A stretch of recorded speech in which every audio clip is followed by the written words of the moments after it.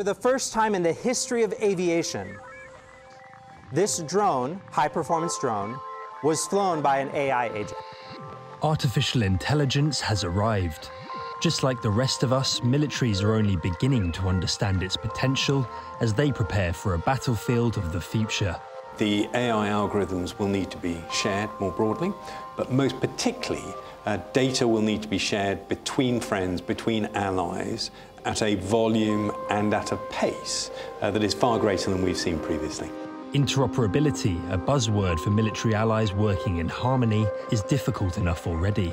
I personally think we're horrible at interoperability. Talk about all the exercises and operations we do together, but you did not see the front-end work of 3 months or 6 months that went into that so that we could have some basic communication. So how do nations share data and introduce AI quickly without adding another language barrier? We are a UK-based deep tech company, and we're focused on building the software and AI to connect up the battlefield. There's commercial complexity, there's technical complexity. Sharing an algorithm in itself is not technically complex.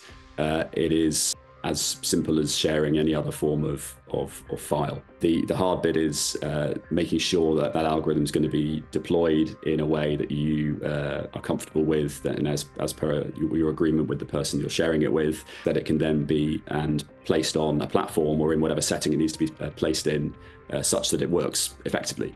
Because the algorithm itself isn't going to do you much good unless you've got data then flowing through that algorithm, flowing from sensors that sit on planes or on ships or similar. AI could soak up information to speed up decision-making in a crisis, or anticipate what stocks would run dry in the opening weeks of a war, or where a vehicle will need repairing down the line.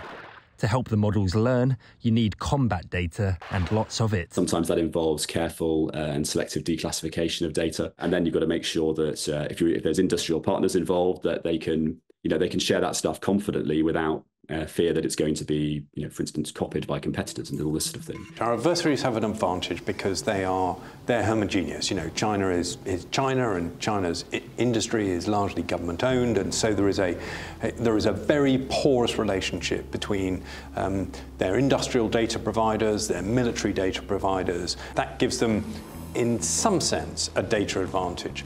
The aircraft knew it was going to hit the ground, and at the last possible second, it would take control away from the pilot and avoid that collision with the ground, and then give control back to the pilot. It has saved 12 pilots and 11 aircraft from ground collisions. AI is already playing a role in defense, but learning to share could unlock the potential of military partnerships. AUKUS, a defense pact between the UK, the US and Australia, has already developed a trilateral algorithm to share intelligence from sonar buoys launched by submarine hunters between the 3 nations. Dynamic targeting in particular on the future combat air system, both in the program which is led by France and Germany, as well as in the UK context. I know that has been a fairly long and arduous process when it came to the development of a joint AI architecture for the next generation platform, but now we're there, so there's probably going to be some differences between different member states using the platform, but essentially it's based on a shared architecture.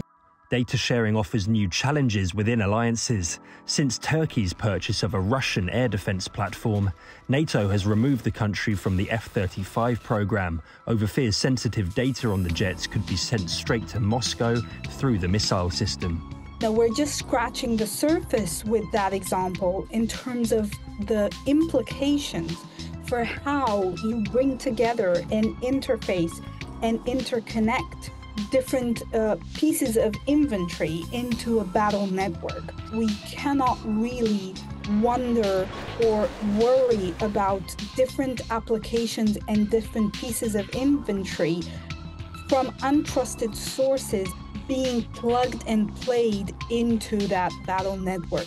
Artificial intelligence is at the start of its journey. Thanks to its use in defense, that may well have become a race. Tom Sables, Forces News. Thanks for watching. For more from Forces News, like and subscribe to our channel.